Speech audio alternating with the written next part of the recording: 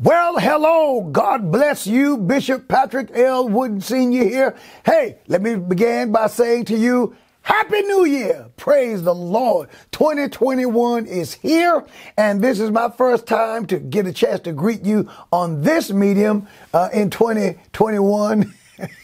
Hey, and 2021 has come in with a bang. I mean, if you thought that 2020 would go away, when 2020 went away, that 2021 would come in and all of our troubles would be over and we could take a nap and just chill out.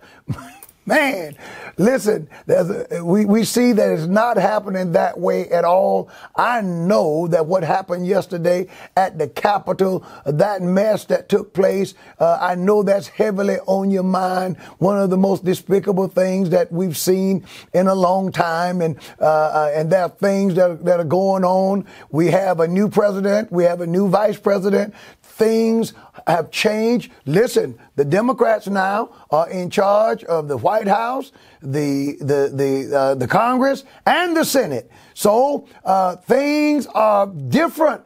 Praise the Lord. The coronavirus is still here. Different things are going on. But I have some news for you. Praise God, my friends.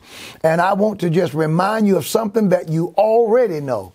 The God of the Bible is in charge. And yes, I'm fired up. I'm as happy as can be. And listen, I'm contented to watch God.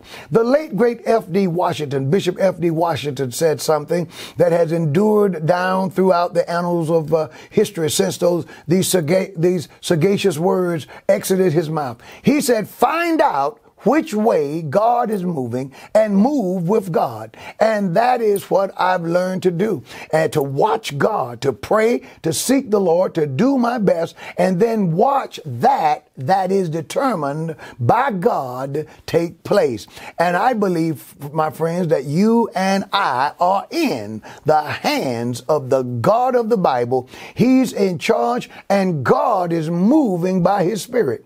He has told me to tell the people that 2021 will be the year of the worshiping servant, the worshiping servant. Yes, we're going to serve the Lord in 2021, but in order to continue to serve him and to do the work of the Lord, to stay on fire with our church work as we fight the good fight of faith, as we fight, listen, the Equality Act now may get signed into law. There's no one to stop it. There's no one to stop these abominable laws from being passed. But you know what?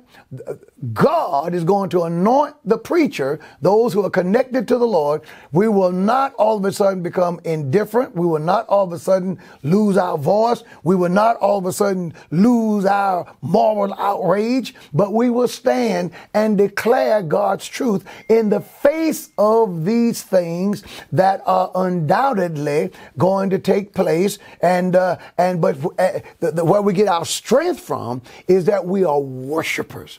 We are connected to the Lord. We're talking to God. We're keeping our relationship fresh with the Lord. Keep your relationship fresh with the Lord. Amen.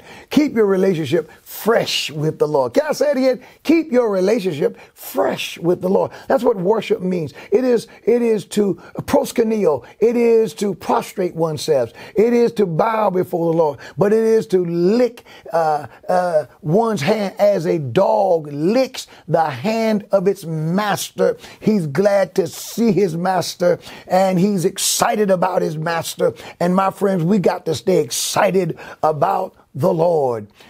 Excited about the Lord, excited about what God is doing, excited about what God is up to, excited about what God does and what God allows and what God doesn't allow. And when the Lord throws us a curve, you just follow God's curve. If it doesn't work out the way you think that it should or thought that it would, then you don't stand over in the corner and pout and you're upset with God. No, you say, well, okay, God, I'm just following you.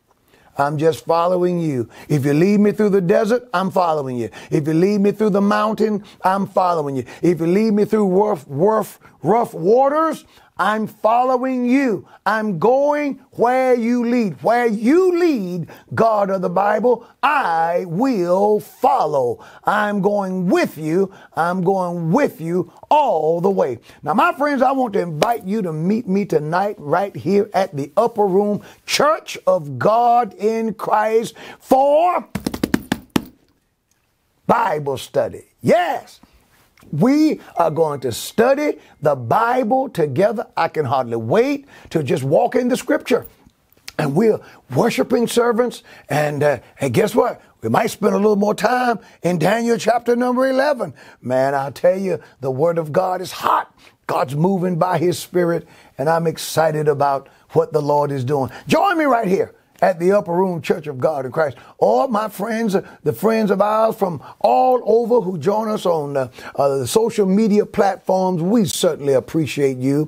Thank you for your prayers. Thank you for your support. You know, during our year-end revival where we featured the sons and daughters of this ministry, we had people to come from as far away as San Francisco, California to be in the services. They came for the service. To have come from as far away as Indiana. They came to be in the service from Virginia and from as close as right here in Raleigh, North Carolina. My friends, God moved in a mighty way. And we thank you out there who are watching us, who are supporting us, who are praying for us. Listen, thank God for you. And I want to say to you, be encouraged. Be encouraged. Should the Lord delay his coming and he let us live, the sun will come up tomorrow. God's going to continue to bless. And I want you to gear up for a fight for 2021. Praise the Lord. In 2021, we will not get tired, but we will be worshiping servants who will stay on fire for the Lord. Book of Romans said, I got to go. Romans says, boiling in spirit, serving the Lord. That is on fire, serving the God of the Bible. I'll see you tonight, right here at the Upper Room Church of God in Christ.